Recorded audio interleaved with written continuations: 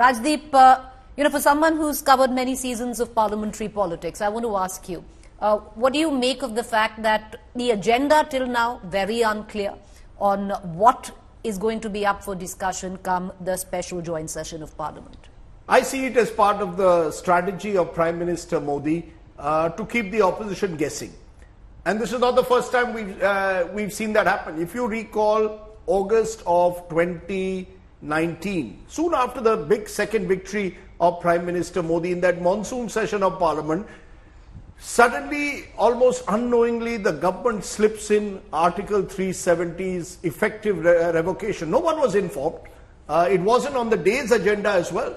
Forget about being discussed in an all-party meeting. It wasn't even on the day's agenda. It was brought in at the last moment, and it completely almost changed the way that Parliament session went ahead. So I think Mr. Modi has been very clear. Whenever he's tried to bring in something disruptive, something game-changing, it's done at the last moment. Now, I believe it's against the convention of Parliament. I am open to being challenged on this, but I've gone through this again last night because my friend Mr. Poonawalla was questioning me. I went back to it. There has never been a special session, and I use the word special session very carefully, wherein a parliamentary convention demands that you make very clear what the special session has been called for. And well in advance. This is not the same as a regular session where you call an all-party meeting, discuss at the Business Advisory Committee the agenda of that session. So it is clearly against convention to call a special session of Parliament without informing anyone of the agenda.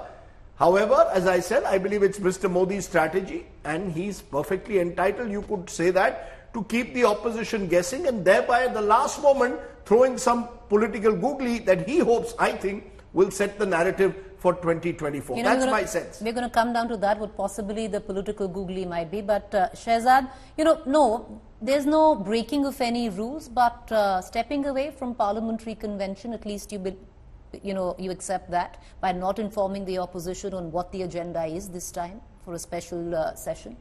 Although the Congress has continued to show its intolerance by not appearing on a debate with me, I hope that since Rajdeep has stepped in and kept some points, he will not interrupt me like he did last evening. First of all, Rajdeep, thank you for acknowledging, and you can keep the finger on the lip, but the narrative should stop.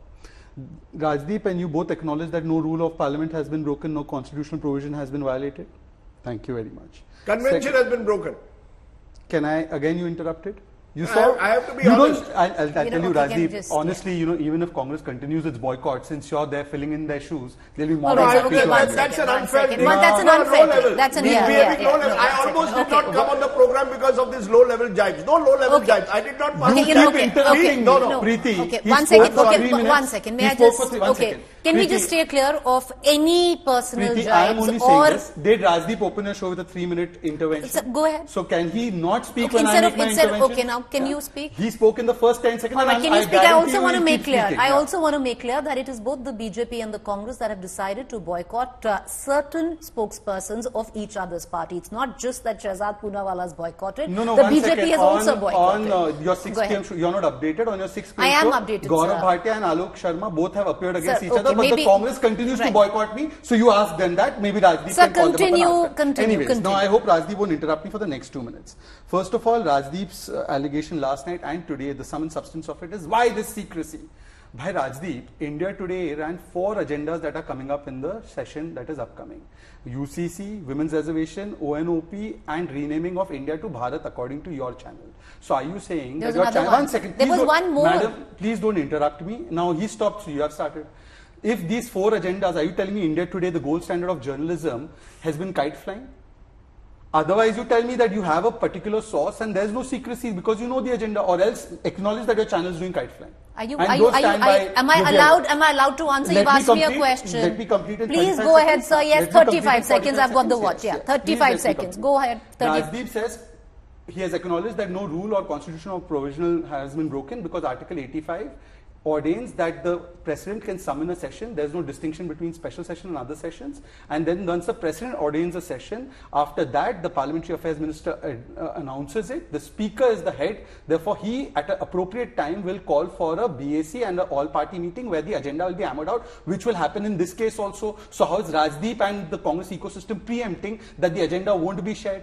Thirdly, he says convention has been broken. But every time Rajdeep says that, he talks about the 50-year celebration of the independence, or 75 years of the 70 years of the constitution, or 75 years of something else. That is a celebratory function. That being compared... You've spoken for a minute. Telling I'll be done. Yeah, make your point. The celebratory function which is held in the Central Hall is not called under Article 85. And therefore, Rajdeep, now I ask you a question on behalf of Congress Party which you can answer.